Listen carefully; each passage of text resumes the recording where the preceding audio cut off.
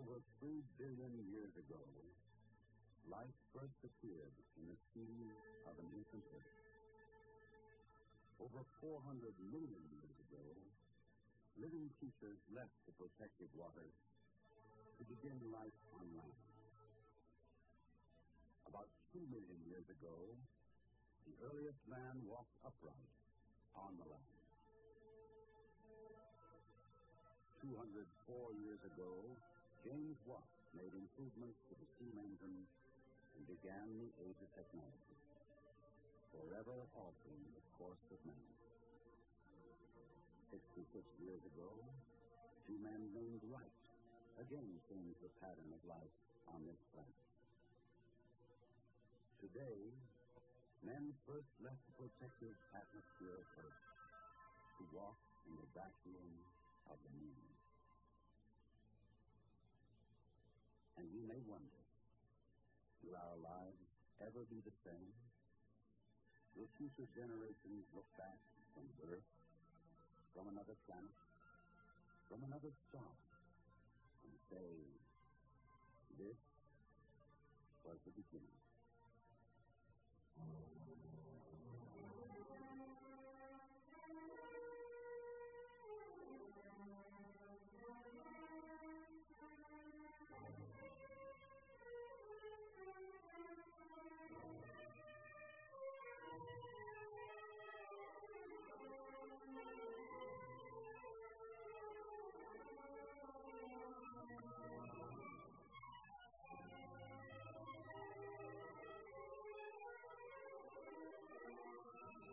Neil Armstrong, Michael Collins, Edwin Buzz Aldrin. 3 men to represent the culmination of a dream and the beginning of a new concept of reality.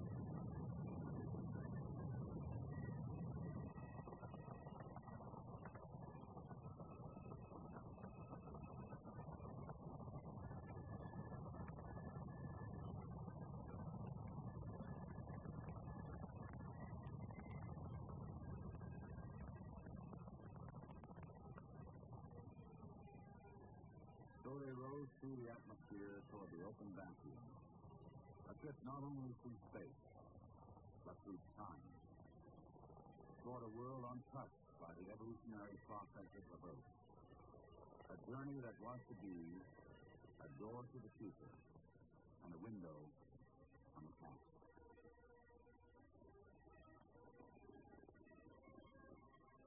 Now in Earth orbit, it was time for translunar injection, the start of the trip out. Apollo 11, this is Houston. Slightly less than 1 minute to ignition, and everything is go.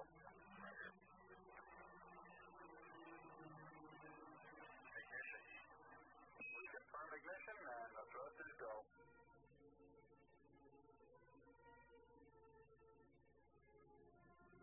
burn completed, on their way to the moon. The next step was to jettison their launch vehicle, turn around, and dock with the lunar module, still attached to the third stage.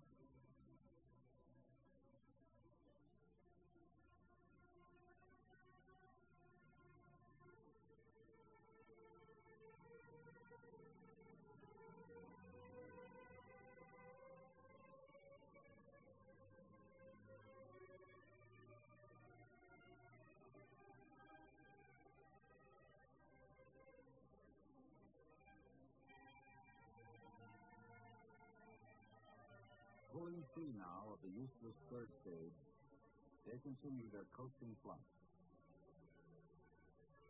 Houston, Apollo 11. How many miles out do you have it now? Roughly about 50,000. Beautiful night. So they coasted toward the moon. As Jason sought the golden fleece to regain a kingdom, these three sought a cargo of knowledge to gain a kingdom for all men, a kingdom of infinite frontier. Then, on July 19, 1969, Apollo 11 prepared for LOI, Lunar Orbit Insertion. 11, this is Houston. You are go for LOI, over. Roger, go for LOI. And we've had lots of signal as Apollo 11 goes behind the moon. Now, those of us on the Earth waited for the radio signal to be acquired as Armstrong, Collins, and Aldrin emerged from their first transit behind the moon. Apollo 11, this is Houston. How do you read? Read you loud and clear, Houston. How are you?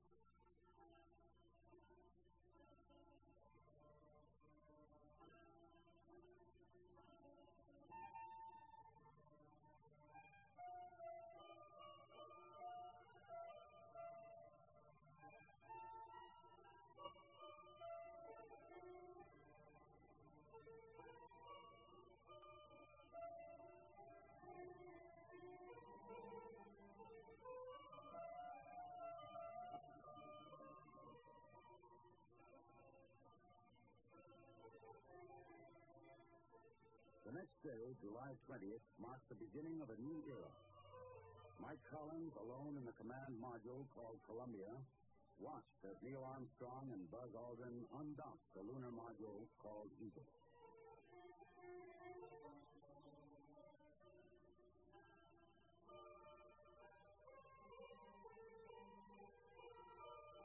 As the Eagle rotated slowly, Collins inspected it carefully. For now it was time for the descent to the surface of the moon and into history.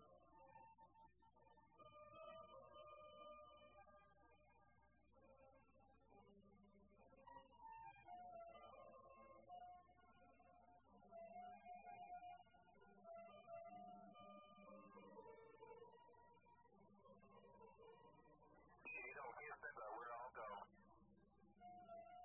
Guys, about sail the way we did. Right. Looking good. Roger, Neil. A separation maneuver had placed the command module below the Eagle, so that half an orbit later, there would be a safe clearance for DOI, Descent Orbit Insertion. Armstrong and Aldrin looked down at Columbia as they passed over the landing site.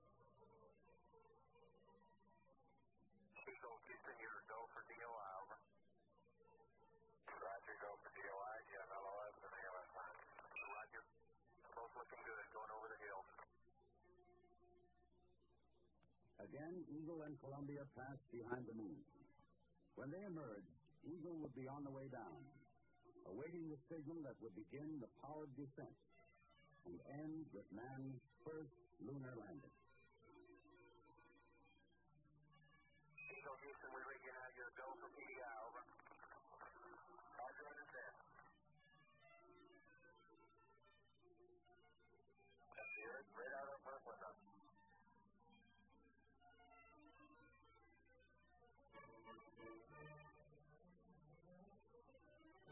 50,000 feet above the moon, Eagle's descent engine ignited and began the deceleration for landing. As they descended, Armstrong and Aldrin watched the craters and mountains of the moon pass beneath them.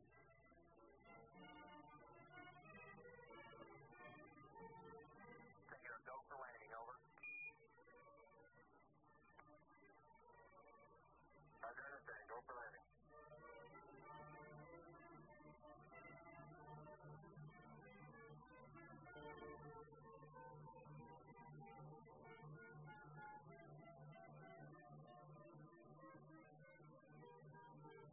At this point, the Eagle rolled onto its back to give the landing radar surface acquisition. Now the crew was flying blind, hurtling toward the lunar surface. Only their instruments and the voice of mission control telling them where they were, until the slow pitch maneuver brought the lunar horizon to their view. 100 feet, 3.5 down, 9 forward. 5%. How many bites? 75 feet. That's looking good, down a half. 6 forward. 50 seconds. Lights on. 6. Down 2.5. Forward. Forward. 40 feet, down 2.5. 3 feet, 2.5 down. Straight shadow. 4 forward, 4 forward, just into the right a little. 6 and a half, 30 seconds forward, just pick up some dust.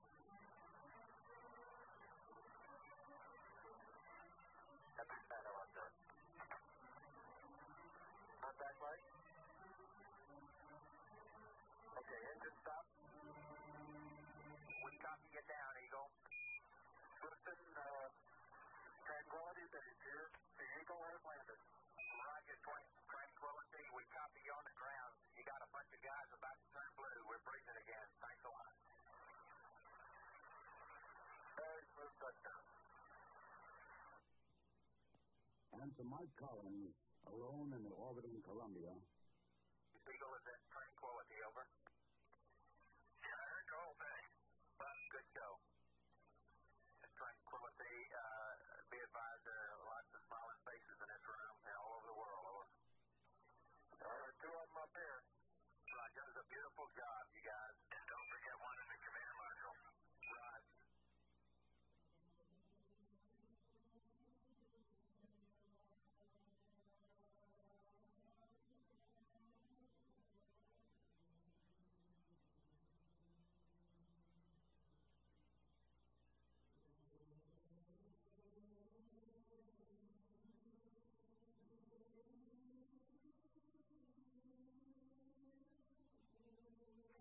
We'll get to the details of what's around here, but it looks like a collection of just about every variety of shape, angularity, granularity, but every variety of rock you could find. There doesn't appear to be too much of a general color at all. We see some angular blocks out several 100 feet in front of us that are probably 2 feet in size and have angular edges. Now in the lesser gravity of the moon, Armstrong and Aldrin donned their equipment and prepared to explore this stark, lonely world. Do you think you can open the hatch at this pressure, about 0.12 psi? We're going to try it. Roger.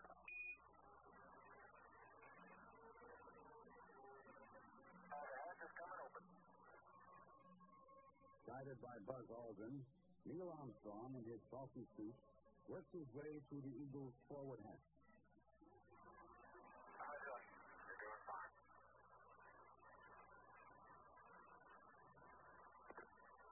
Okay, Houston, I'm on the porch. Roger, Neil.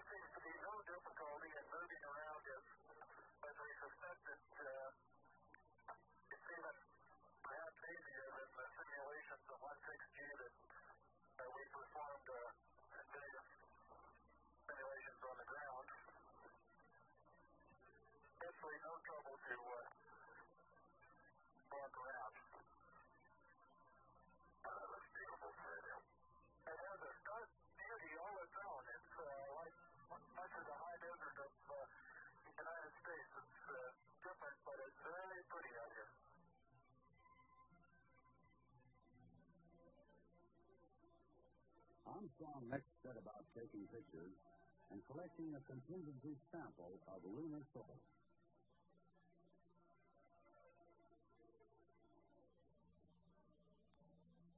Surface is fine and powdery. I can pick it up loosely with my toe. It does adhere in fine layers, like powdered charcoal, to the sole and sides of my boot.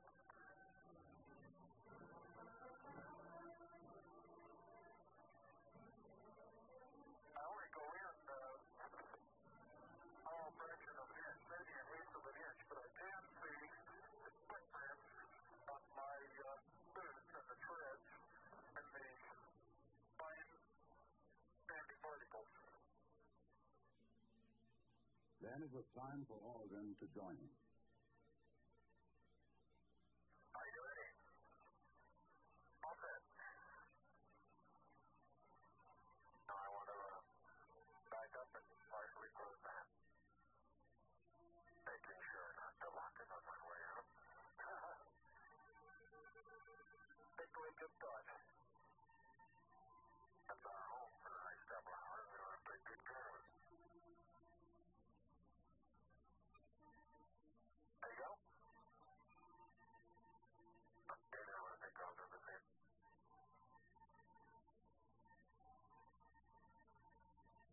There you got it. That's a good step. Yeah. About a 3-footer. Beautiful, beautiful. Isn't that something? Hey, give us some sight out here. Is this fine? Then the first man on the moon read a plaque attached to a leg of the eagle.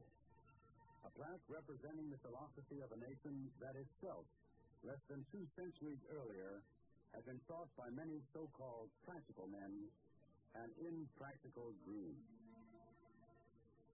Underneath it says, "Dear men from the planet Earth, first set foot upon the moon, July 1969, AD.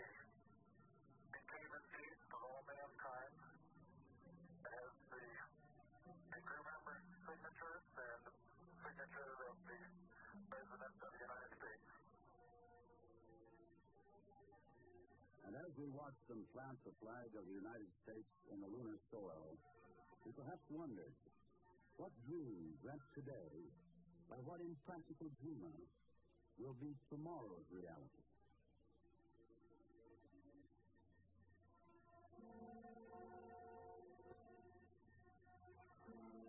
Columbia, this is Houston, reading you loud and clear, over.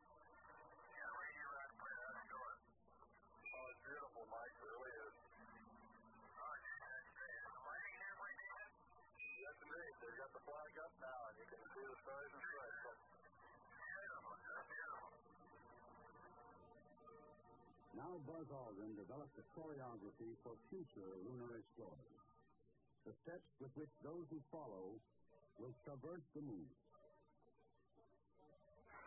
You do have to be rather careful to keep track of where your center of mass is.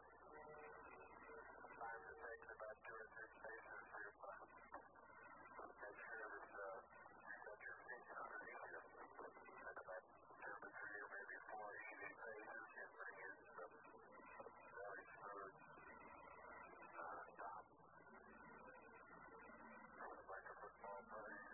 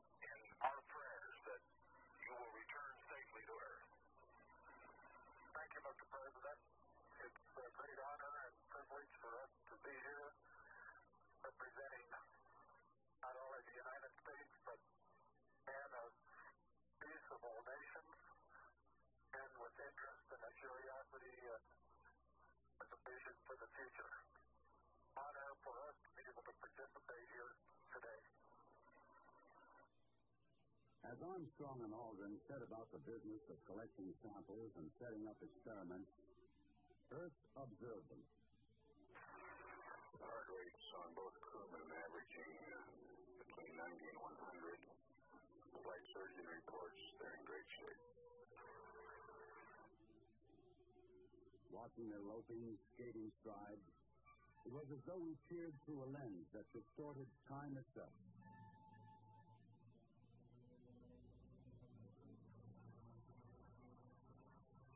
Houston, I don't think there's any help for using this leveling device to come up with an accurate level. Roger 11, press on. The ball is right in the middle now. Wonderful. Take a picture for a balloon. So they went about their tasks of exploration. Aliens on a distant world. And, strangely enough, they looked as if they belonged there.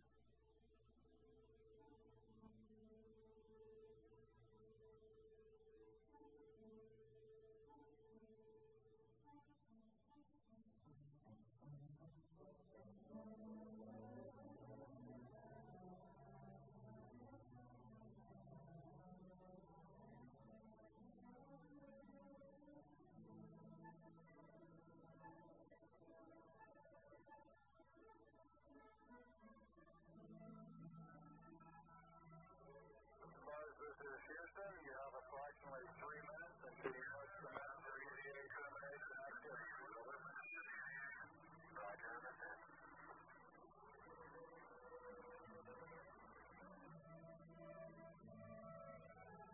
It is now time to leave the dusty lunar plain. Stow the experiments, samples, and photographs to be returned to Earth.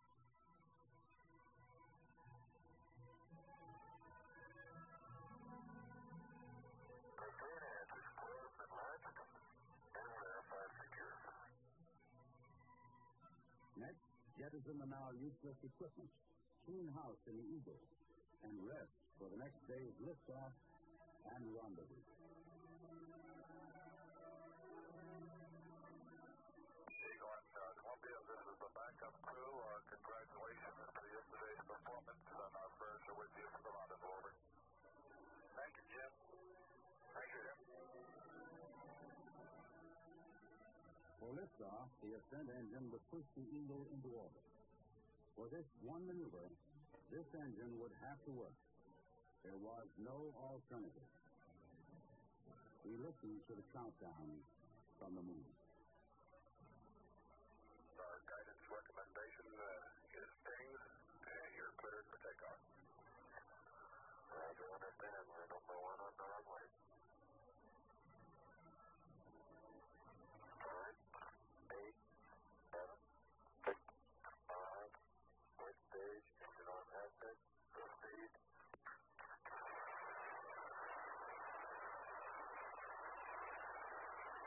Beautiful. 26, 36 feet per second up. Cover. Very smooth. Now it's got long.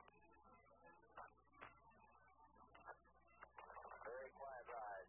There's that wind crater on there. And then right down US1. And that's impressive. Look at it.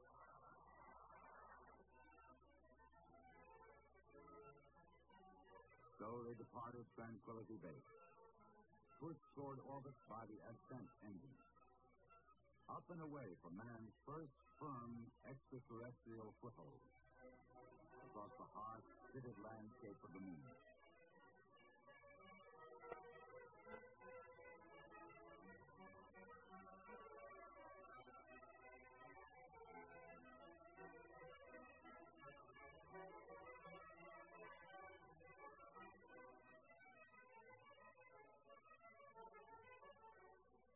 Then, following rendezvous procedures developed through Gemini and Apollo, Eagle drew nearer and nearer to Columbia.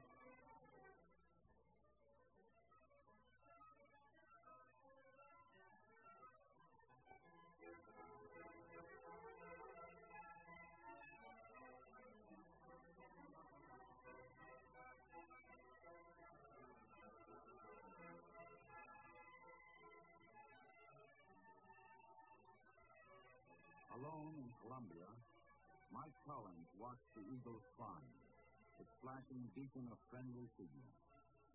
For hours he had kept his vigil. Now his companions were returning.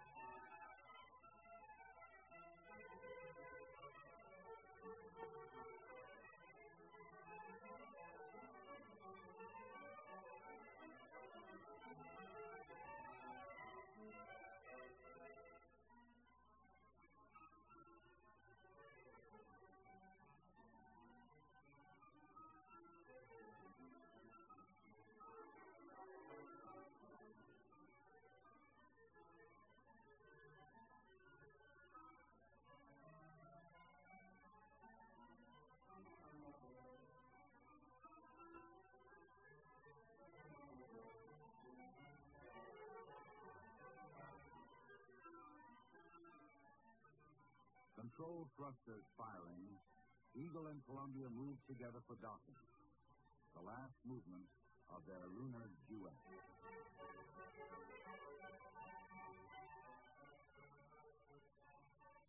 After the docking, to transfer the crew and their precious samples of the moon to Columbia, the ascent stage of the Eagle was jettisoned.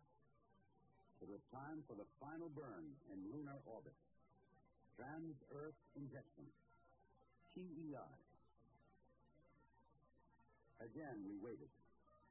Waited for Apollo 11 to emerge from behind the moon. Coming home. Apollo 11, Houston, how did it go? Over.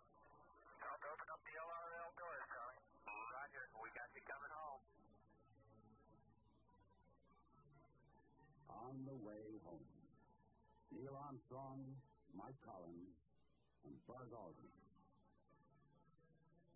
Then, on July 24th, the crew of Apollo 11 witnessed the final sunset over Earth's horizon and prepared for entry. You're clear for landing. Power gears down and locked. See you later.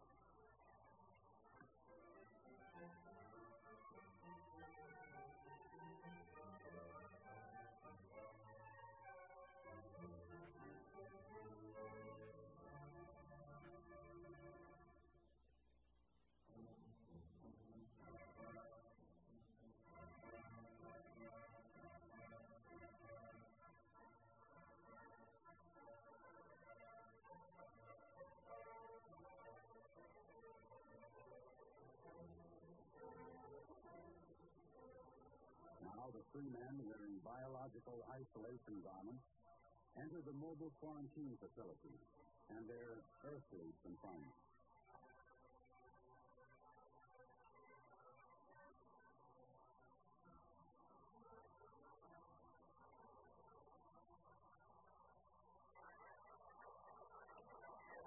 Neil, Buzz, and Mike, I want you to know that I think I'm the luckiest man in the world. And I say this not only because I have the honor to be President of the United States, but particularly because I have the privilege of speaking for so many and welcoming you back to Earth. As a result of what you've done, the world's never been closer together before. And we just thank you for that.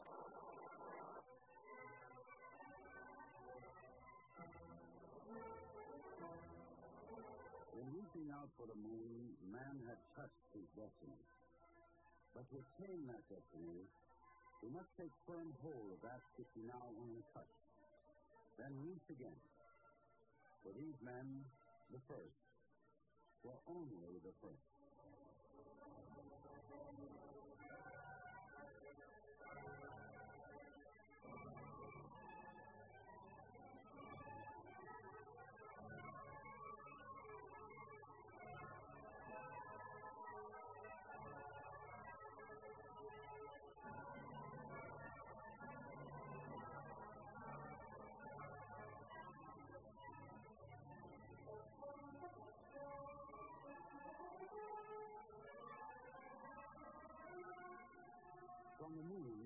Earth exists as a warm, colorful sanctuary in the airless black of space.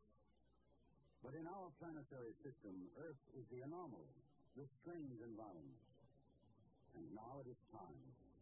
Time for man to break free of his provincial planet, to expand physically and mentally into the future, into the universe, into reality. And this was the beginning.